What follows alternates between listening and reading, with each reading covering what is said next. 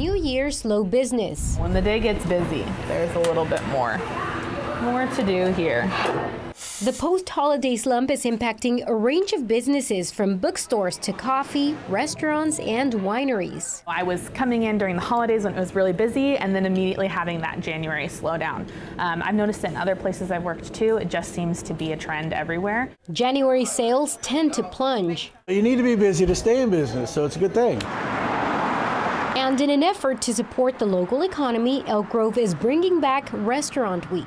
We decided to be a part of the program just because, we want to give people an incentive to come here and try us. We've been here for years, and there are still people here who come in and they say they've never heard of us before.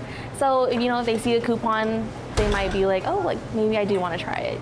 Highlighting 45 of their most unique places and adding discounts and deals to bring more people in. We get a lot of feedback that Grove feels very chain heavy, and so to have any small businesses on that list, ours included, is really nice to see us be able to cooperate, to lean on each other, even just to know that other small businesses exist. The program itself already bringing crowds into businesses like South Slope Wines, which depends on word of mouth to bring patrons in. We're doing Facebook ads, Instagram ads, we're sending emails, we're promoting and marketing like crazy.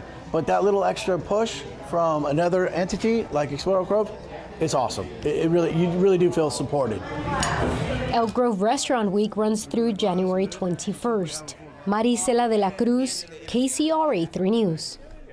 Elk Grove Restaurant Week began today and it runs through January 21st.